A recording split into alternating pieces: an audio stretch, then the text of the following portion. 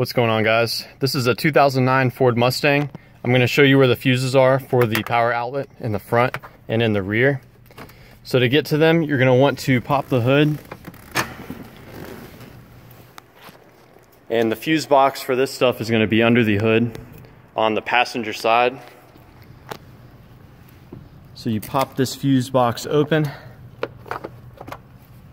And the fuse that we're looking for is 61 and 64.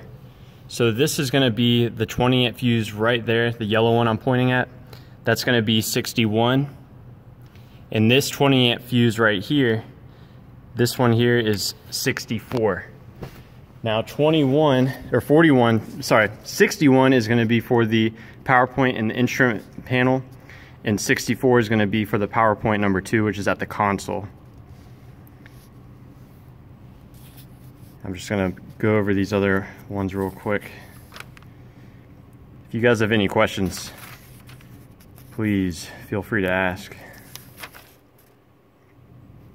This is the one that's on the passenger side behind the kick panel. So, alright guys, hope this helps.